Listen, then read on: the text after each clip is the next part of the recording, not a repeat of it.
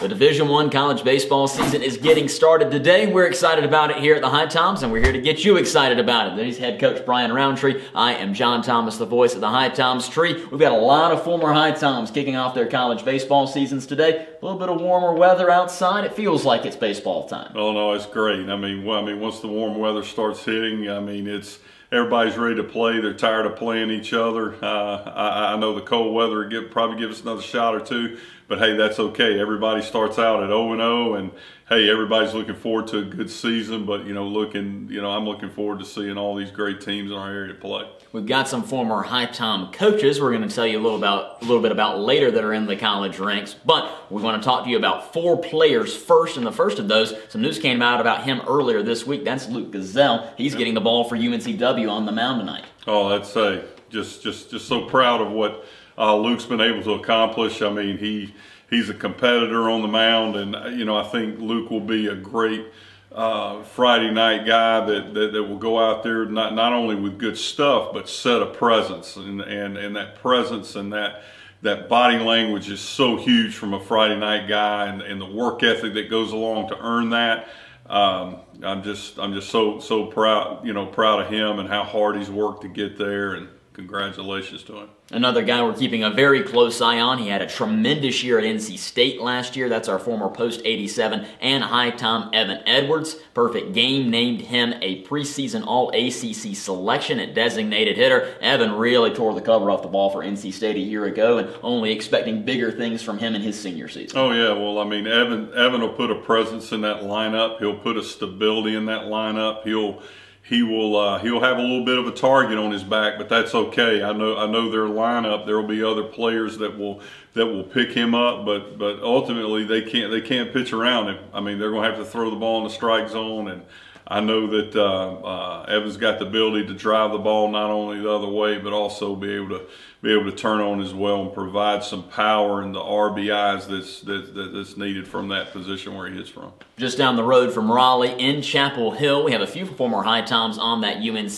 team, especially highlighting Ike Freeman. He was part of that College World Series team a year ago, but we also had Dylan Enweiler, Jackson Hesterly playing with us this past summer, and all 3 of those guys looking to be integral parts of the Tar Heel lineup this year. Oh yeah, no doubt. I mean, Hesterly's a big physical left-handed hitter. I mean, you can DH him, you can play him in the outfield. He moves well. Dylan Enweiler's a guy that can play second base, can play center field. I mean, very athletic guy that's a base-stealing threat. I mean, you make an error and he's going to be standing on third in 2 pitches. I mean, so those 2 guys are going to bring so much versatility to their lineup. And then of course Ike has been a mainstay there at shortstop. I mean, he's a guy that's going to defend it. He's going to make the routine plays, but he's going to make the big plays. And then also Ike is going to be a guy offensively that's going to continue to get better, that I think is a guy that really put up some good numbers this year. And hey, just really excited to see those guys get started. I know this weekend, I believe they have Xavier that comes and plays those guys. So hey, they'll be ready to roll, I promise you. And then finally, shifting out of the state of North Carolina, we couldn't make this list without talking about Miles Christian over at Middle Tennessee State. Set the CPL single-season record for home runs a year ago. Miles looks to be slated to play a little bit of middle infield for Middle Tennessee this coming year, and hoping for him to have a really big year with the Blue Raiders and continue on what he did here this summer. Oh yeah, I think he will. This past summer was a huge shot in the arm for him. He worked at it. He'll be a guy that will drive the baseball. He's a good athlete. They're going to be playing him some at shortstop. He may play some second, but I think you really look for Miles to play shortstop for them. But the main thing he's going to provide is a presence in that lineup that hey, he's going to be able to drive in some runs, and just looking forward for big things from him. And he'll just go out there and do what he does, and that's hit the ball hard. Excited about college baseball getting started today. You're going to be hearing a lot more about a lot of different HiToms as we go forward. These are just a few that we wanted to kind of kick the season off with today. Coach, thanks for joining me today. Thanks for having me.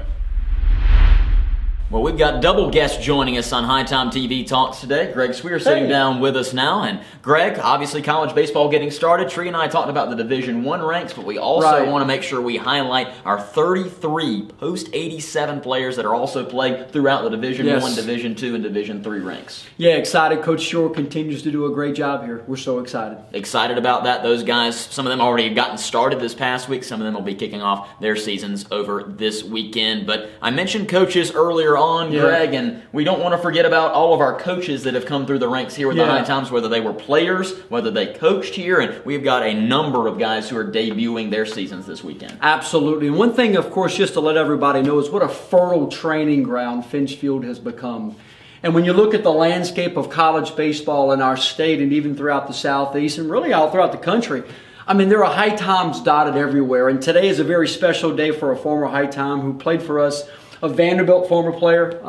He's now the head coach at Davidson College. Rucker Taylor starts off today.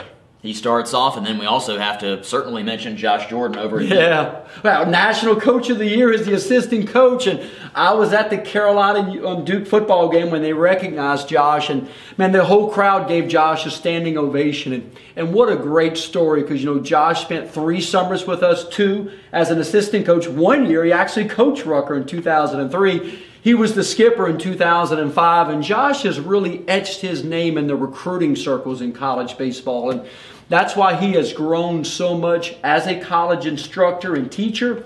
He has hooked on with a great head skipper and Chris Pollard at Duke, and wow, look at what that program is doing now, and Josh has had a lot to do with their success. Certainly has. Plenty more names. You were rattling off plenty of names before we came on camera. Almost more than you could even count. Yeah, Anthony Rabansky, a former HiTom coach, is the head coach at Indiana University of Pennsylvania.